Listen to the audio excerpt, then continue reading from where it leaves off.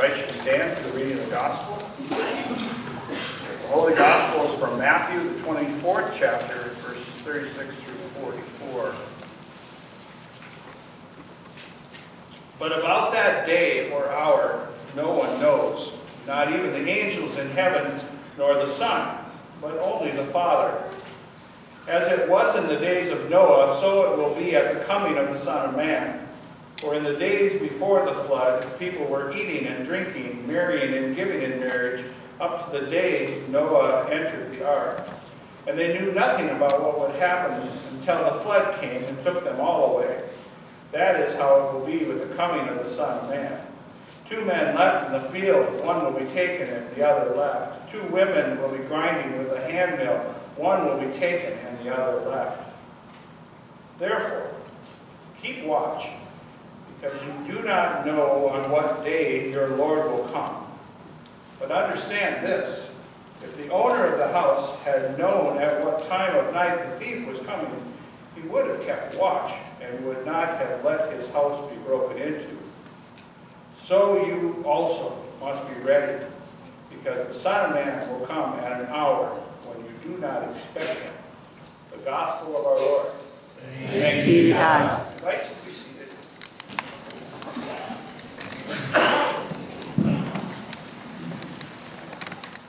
Well, it's wonderful to have a celebration, a holiday like Thanksgiving.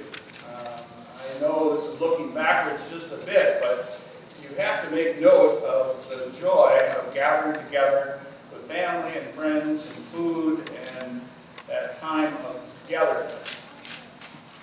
You also come away just a little tired. It's good, but it's nice to find a little peace and rest too, right? Well, today is the beginning of Advent.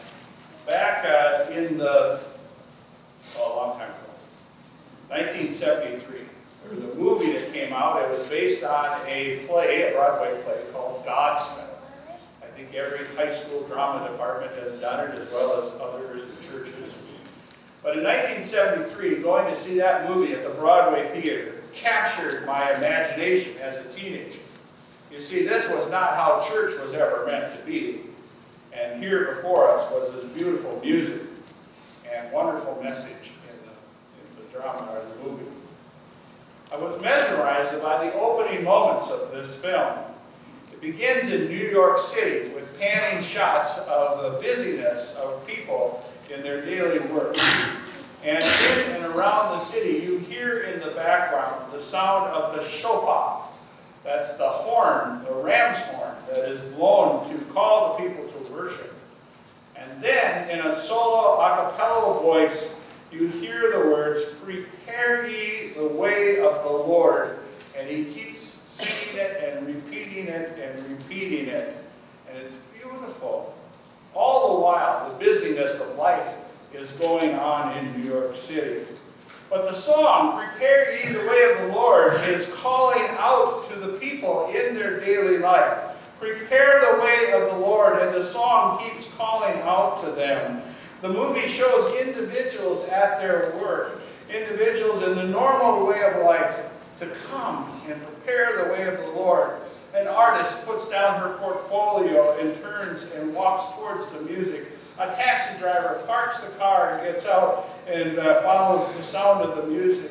A student puts down the books in the library and follows that sound of music. A waitress, a young man working in the garment district, all who hear the call to follow. Prepare the way of the Lord.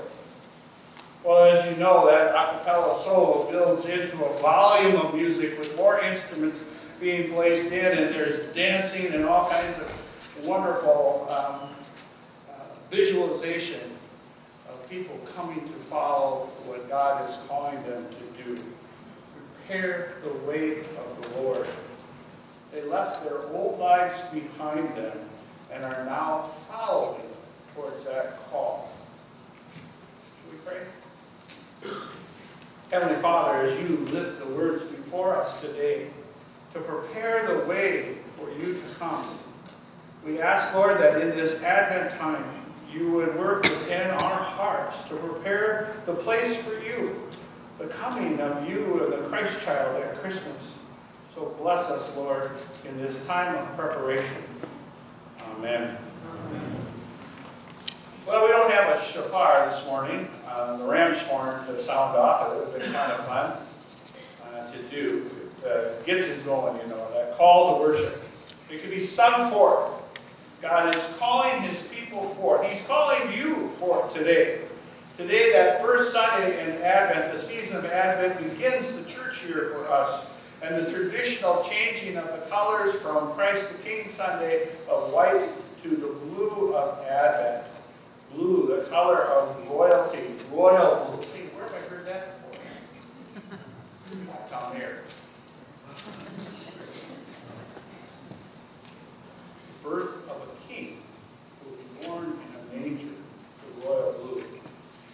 Advent and Lent are like bookends to Easter and Christmas, you see. Lent and Advent have the same meaning within them. They are a time of reflection, of repentance, a time of preparation and waiting and anticipation and longing. All of that is kind of the mood of Advent and Lent. And the difference, of course, is in the preparation for the coming of the Christ child and then in Jesus' death and resurrection. Advent is traditionally that time of preparing the way of the Lord in our hearts, and in our lives, and in our church. It also falls during the darker time of the year. You know, even despite our shifting of the clocks and all of that, you can go home at 4:30 now. It is dark outside. That increasing darkness also makes us aware of the darkness of our sin and the darkness of that in our own lives. And that there is a hope of light that is coming into the darkness, right? Jesus is the light of the world, and that Jesus is coming into the darkness.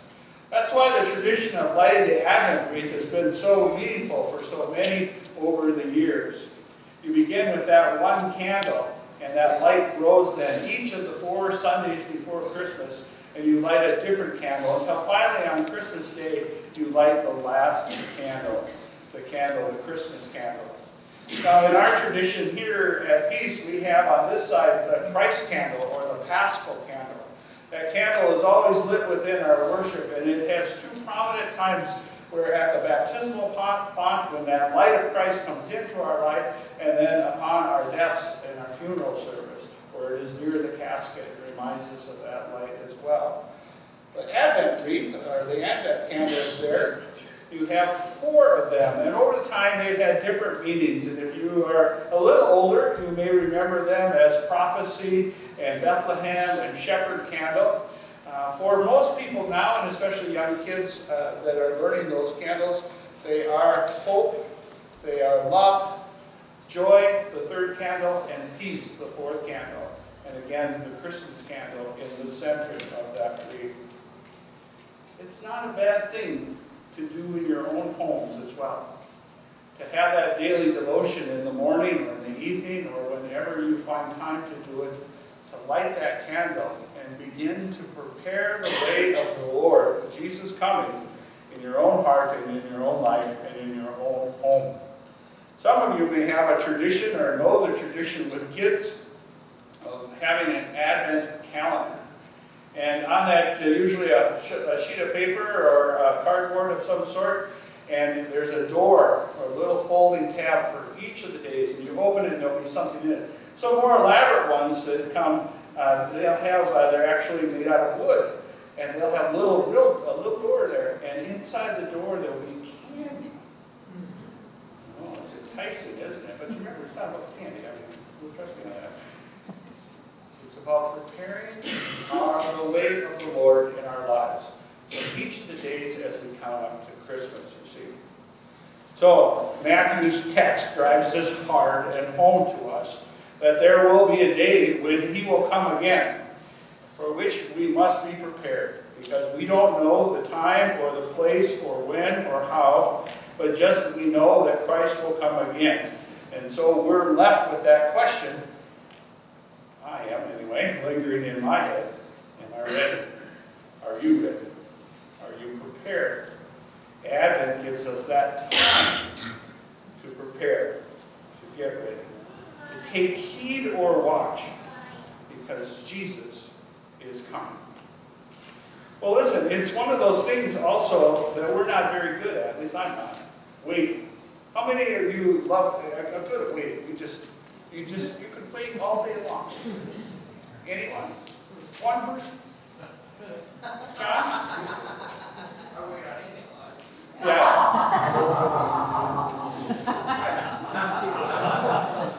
You're a great man.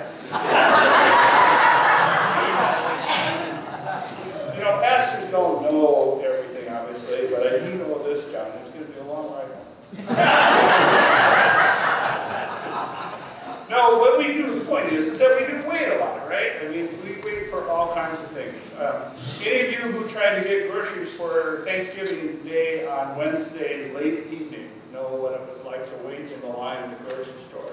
Any of you who were out on Black Friday know that you wait in lines to get the doorbusters, the specials. Any of you who have ever been to Valley Fair or to something like that where you had to stand in the queue in order to get on the ride know about waiting. When you drive up to McDonald's, you have to wait in line. When you go to the farmer's, what's that? The military. Or the military, yeah. You would know something about waiting when you hurry up and wait. All those kinds of things. Where you set your chairs outside in a long line to get the best seats for the concert. You wait in line to get those John Denver concert tickets. Some of you who are in school know something about waiting in a lunch line for the delicious school lunch, or in traffic on a metered ramp. And I think probably the one that is most endearing is when you've waited 9 months for that precious child to be born and to come into the world. You see, we're just not very good at waiting often as human beings for something to happen. But there's a difference in our waiting. When we wait with hope for something we know and believe is going to happen. I mean, think about that. When I go to, it's been a while, but I went to Valley Fair, and there's the Excalibur ride out there, and it is the best ride ever. You will scream your lungs out. Waiting in that line is worth it, because you know what fun it is and what excitement there is for that. On the opposite hand, waiting in lunch for the shrimp poppers is not worth the wait. Right? Standing in line with that with the chairs and the sleeping bags outside for those concert tickets for John Denver is worth the wait. You were still alive, of course. Waiting the 9 months, and then the labor, and all of that, to hold that child and to look into those eyes. Oh my gosh, it's worth the wait. You see, when we wait with hope, we wait with great expectation for what is about to come. And so in this Advent season, we now wait with hope, first camp, and with great expectation for what is to come. Amen? Amen. Amen. I invite you to stand and let's join in.